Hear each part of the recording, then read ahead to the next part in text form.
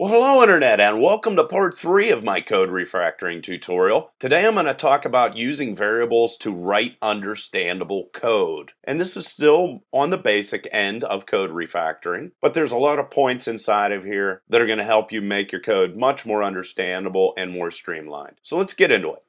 Okay, so what I did here was I created two classes, and one of them is called product and the other one is called store. I listened to you guys and you told me to stop talking about football because you don't know what I'm talking about because you don't live in the United States. So no more football talk. I'm gonna stick to more understandable things. So here I got a class with product, and it has a name and it has a price and it has a shipping cost and it has a quantity. And here are just my getters for all those different things. And then I have my product constructor right here. And then we get down into the part of the code that we're going to want to make some changes to make it a little bit more understandable. Now this isn't that complicated. Basically what I'm saying here is if they buy more than 50 products or they buy more than $500 worth of products, then I'm going to give them a discount of a certain level. And then if they buy more than 25, I'm going to give them another discount. And if they buy more than 10, I'm going to give them another discount. But let's see if we can make this a little bit more understandable by using what is known as an explaining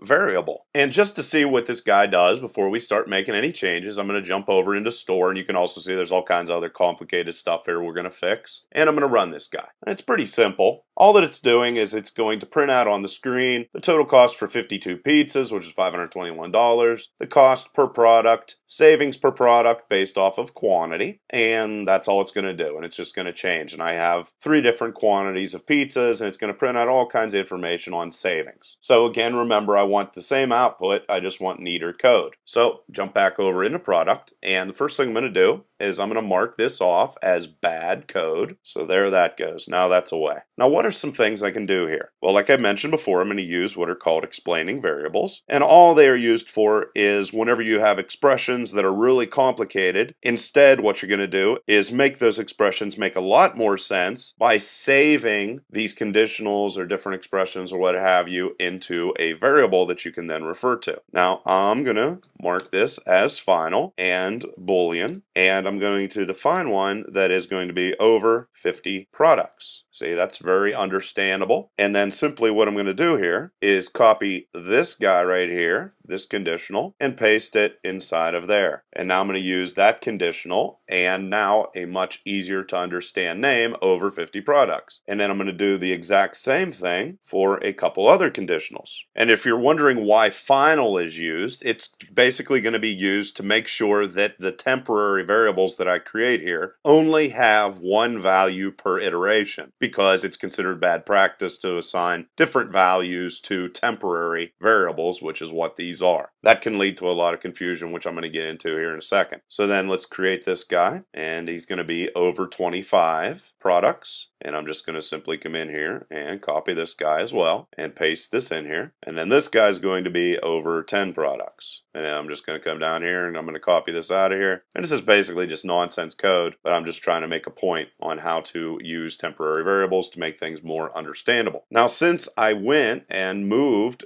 those conditionals up inside of here and saved them to these temporary variables, I'm now going to be able to replace them. So just come in here and bounce right there. And now you can see it makes a lot more sense. If over 50 products, they get a quantity discount of this amount. If over 25 products, they get a quantity discount of this amount. And then finally, if over 10 products, they get a quantity discount of this amount. So I went and chopped it down. It doesn't look like much, but it made this much more understandable. And also you can see if I take out those comments and I jump over into store and execute it, I'm still going to get the exact same answer that I got before, which is great. That's the goal. Make the code more understandable, but of course you still want the code to work in exactly the same way. And all the code's available in a link underneath the video if you want to take a look at it. Now I'm going to jump over into store.java and let's look at a whole bunch of other different things. So here, this is just a store, and it's going to have a bunch of different products saved into it, a way to save those products. And then we get down to here where we're calculating the cost of the products. And we're just doing that by iterating through the array list and then printing out that information. As you can see, it is getting very, very, very long and complicated. So we want to shorten that up, make it a lot more understandable. Now, of course, you're also going to be able to use explaining variables for really complicated calculations. Now, very often, like in the last tutorial where I mentioned that it's much better, if possible, to extract this code and throw it into a method, sometimes that is not an option. And in those situations, an explaining variable can really make your code make a lot more sense. So I'm just going to mark this as bad code again. I'm going to comment this out, and then we're going to think about how we can create some temporary variables that are going to save this information and make it much more understandable. Now, very often, making these calls to methods can get kind of busy and a little bit hard to understand. So why not throw that information into a variable? So we could say something like number of products, which makes a lot more sense, and then come down here and grab this guy and throw it inside of there. We could also do the same thing for the product names. Product name, and then come down here, product get name, throw down that method call, and also we're going to do the same thing with the cost.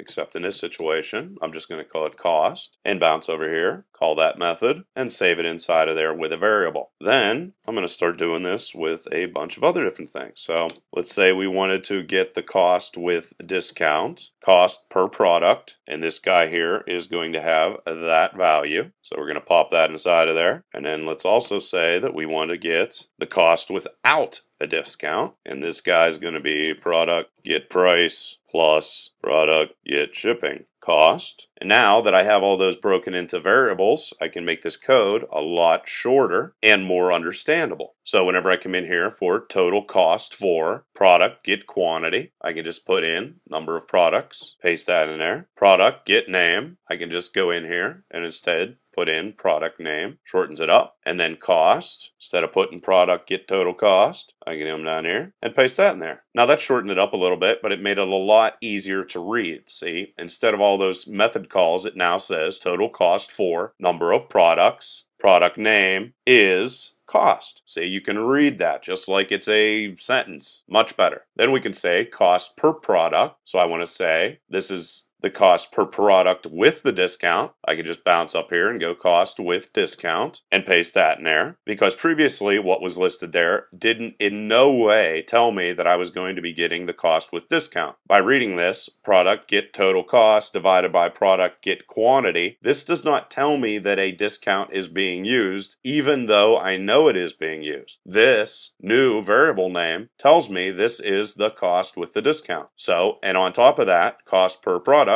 and cost with discount. This is telling me, it reads like a sentence, and on top of that, it's telling me exactly what cost I'm going to be printing out. So it's good in multiple different ways. Then we get down to savings per product, and we have this terribly, terribly long thing that is kind of convoluted and hard to read. Well, now it's going to be much easier to use, because I'm going to come in here and I'm going to go cost with discount, because remember, we want to figure out savings per product. So how are we going to figure that out? Well, we need cost without discount, which is right there. So we're going to come in here. Let's just delete this whole entire thing right up to this point. Savings per product is going to be equal to cost without discount minus cost with discount. See, makes a heck of a lot more sense. And we pasted that in there. And not only did we make it shorter, which is always good, but also we made it much more understandable, being savings per product is equal to cost without discount minus cost with discount. Of course, it's just common sense. And that is the goal of writing code, is to make it make more sense. And using these explaining variables like we have up here with very descriptive names is one way to do that.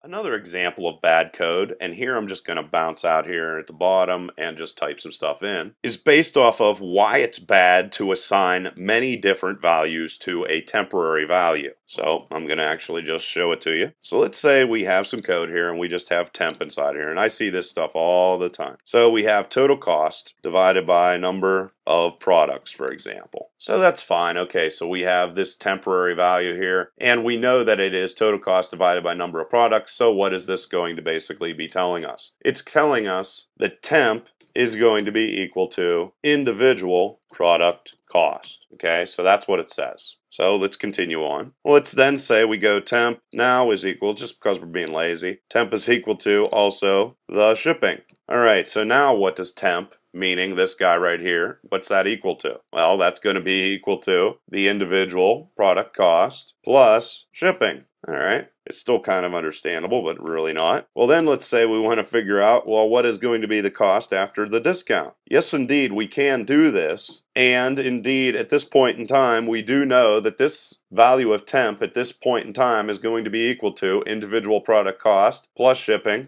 minus discount. But the question is, will you be able to remember this, say, a year from now, or 6 months from now, or even 2 weeks from now? Chances are it's going to be confusing, and this is why we do not assign multiple different values to a temporary variable. We always want these names to be very descriptive. And really, does it take any more time? All we're going to have to do is instead come in here and go individual product cost, and then down here we can just go individual product cost plus shipping. Here we could go product cost and shipping, and if you wanted to abbreviate it, change it down to that, and then we could put discounted product cost. Longer variable name, but definitely 6 months from now you're going to be able to read this and understand what's going on. So that's one of the reasons why you do not want to assign multiple different values to temporary variables. Another thing you don't want to do is assign values to parameters that are passed over into methods. So here's an example of that. So let's just go public double, and let's say this is get total price, and what's passed into it, let's say a quantity, a price, shipping cost, and a discount. Boy, this is long, but either way. Now let's say that we like the whole idea, since get total price is what we're ultimately trying to get here, and price is in here, why not use that as a convenience to create our little algorithm? So in essence, we could go price is equal to price plus shipping cost, and then say price is equal to price times quantity, and then return price minus discount. And it might look convenient, but right again, what you have to worry about is this going to be understandable 3 to 6 months from now? And of course, it would be much better to go through the process that I showed before and provide all of these different variables or temporary variables with very descriptive names. So this is just sort of the basic sort of things that we need to think about, because when we start refactoring into patterns, things are going to get much more complicated, and we're going to start doing that very, very soon. So I just wanted to get a couple of these basic ideas into your head, and in upcoming tutorials when we start refactoring into patterns, design patterns I mean, you'll be very happy that you don't make mistakes like this. Please leave any questions or comments below. Otherwise, till next time.